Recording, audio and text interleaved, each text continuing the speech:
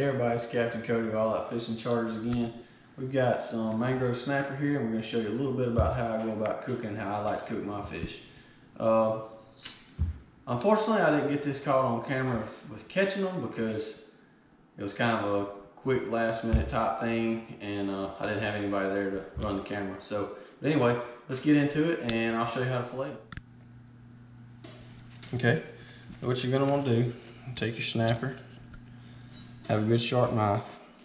I like using a kitchen knife when I'm at home, but you're gonna come right in behind the gill plate, make a cut all the way through, and then I start right in here behind these, and you'll run those bones coming off his backbone. You can feel them. Go down to his tail.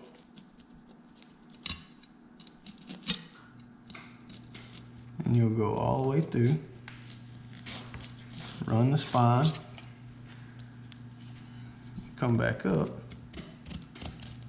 run the knife across the spine, and then you'll feel the rib bones in there.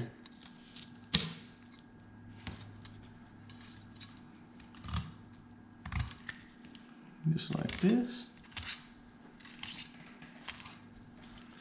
And you go up over the ribs.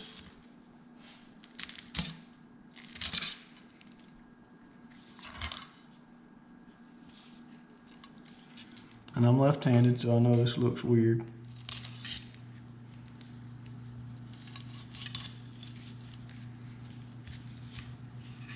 But this is how you get the fillet off. And then once you get it off like this, see, no bones. Only thing you have is a minor few fin bones in it, but you'll pinch the tail.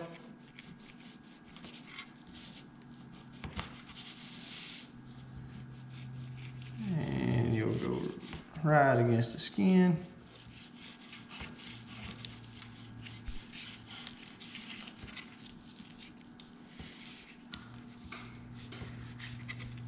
Ooh, this is slick.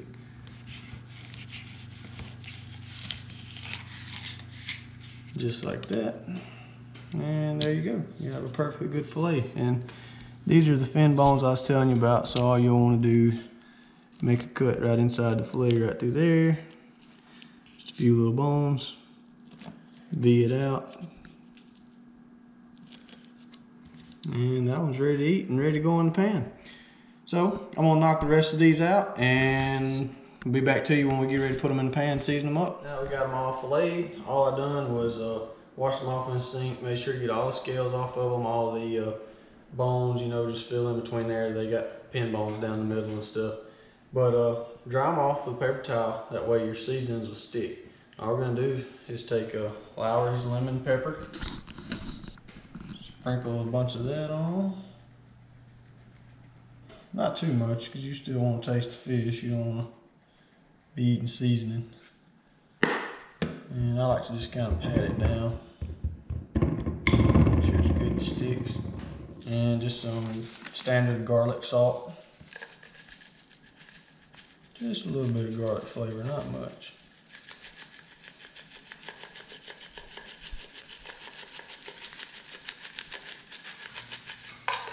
There we go. Just like that. And then right here I have a cast iron skillet, and all we done was melted about half a stick of butter in the bottom of it and heated the pan up to 300 degrees and got the butter good and melted. You're just going to take the fillets and just kind of lay them inside the butter. Just like this. And this is mangrove snapper. This is more of a bay species for us. Sometimes we do catch bigger ones offshore, but a lot of the inshore guys, they go out and catch these. So if you want this in particular, that's usually your best bet. But again, we occasionally get them offshore, and you don't have to have mangrove snapper to cook this. This is good with just about any fish out there. You can use this recipe. And then once you get them all laid in there, just like that, just give them some room so the butter gets melted good around them. And if you'll follow me around this way, we're going to put it in the oven. Again, just set your oven to 300 degrees, and all you're going to do is Set it in there on the top rack, and you're gonna let it go real slow and cook for about 20-25 minutes. Okay, fish has been in here for about 20 to 25 minutes. All the fillets are good and flaky. And that's what they look like. And to be honest with you, I wish y'all could smell it. But anyway, what we're gonna do is we're gonna take our mashed potatoes here. Get Haven's plate. And you're gonna take just a big thing of mashed potatoes. A little bit more. And you just kind of mash them down a little bit. About like that. That does smell good. And just, I like to put a little parsley flakes on the mashed potatoes. Plus it makes it kind of look good. And then, gonna fork up the fillet. Only one. Ooh. Hot. 2. Whoop. It's literally coming apart. 3. And 4. Just like that. Okay? Now, grab mine.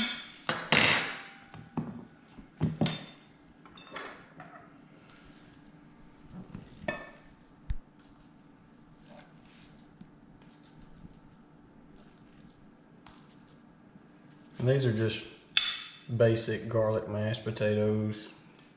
You can buy them in a bag, or you can be Betty Crocker and make them yourself.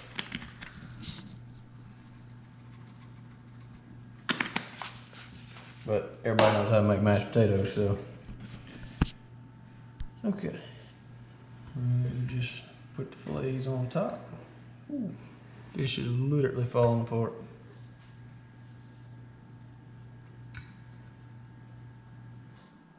Okay, it's hot too. Just like that. I know it's not the prettiest, but it is very good. Now, let me just set this in the sink.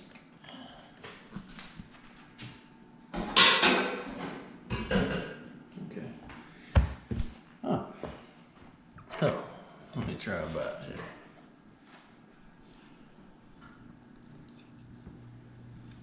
A little fish, a little mashed potato.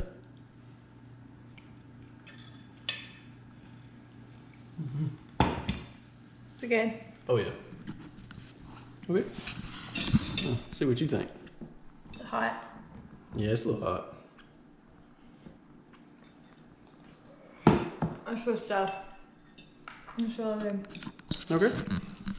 Well, anyway, we're gonna go finish this off, and I'm gonna hit the bed. Got a 6-hour trip, 6 a.m. in the morning, so early to shine. We're definitely gonna be wide open tomorrow. But anyway, appreciate all y'all for watching. Be sure to like, subscribe, hit the notification bell. It'll let you know anytime we upload. We got a lot of stuff coming at you, and hopefully this year, the next snapper y'all see me cooking will be the big red snapper during snapper season. If y'all want to book, be sure to hit me up on Facebook. You can feel free to call me at 850-582-0870. And outside of that, all y'all have a blessed day. Appreciate y'all for watching, and y'all have a good one. See you.